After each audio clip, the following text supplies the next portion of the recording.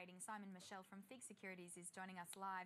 Simon, thanks for joining us. Now, yields look to be sort of ticking up slightly.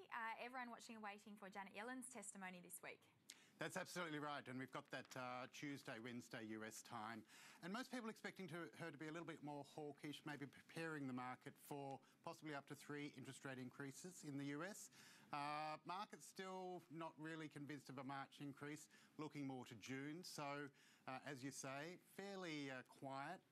Rates about 20 basis points below the peak in December. Fairly steady as we await that testimony. And Aussie yields, I mean, they look to also be relatively steady. It's a pretty big week of data this week, in particular those employment figures on Thursday.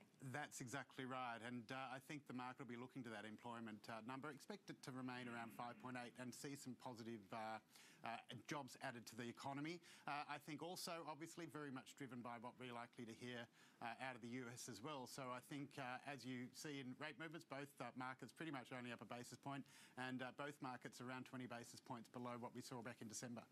Simon, Tony from Henderson's here. I think we're due to see the Fed minutes from the last rates decision later on this week.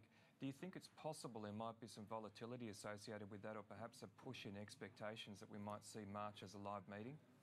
Look, it is definitely possible, and you know, that's, I think, what people are looking to Janet Yellen from too. I mean, you know, we are expecting her to be a little bit more bullish on rate increases.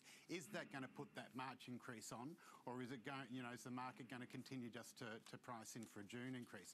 I think, look, we know that inflation is getting up towards target. You know, we've got a little bit of uncertainty around the growth in relation to, you know, the Donald Trump fiscal policy surge, I suppose. And I think, you know, markets are really looking for a bit more certainty around that. I think Janet Yellen's going to be really about suggesting that, you know, it is quite possible that as we get more detail out, you are going to see the curve adjust to take account for that, and you're going to see the need for her to push rates higher quicker than what the market's got them priced in at the moment. Interesting. All right, well, also watching these credit spreads, looks like they're narrowing, investors moving into risk. That's right. So, you know, just as you see the equity market performing well and investors happy to jump into that, we're seeing credit spreads narrow. Now, that's basically the risk premium on bonds. So what it means is that investors are happy to buy slightly more risky bonds and take advantage of the higher returns that they're offering at the moment.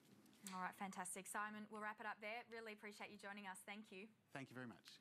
Simon Michell.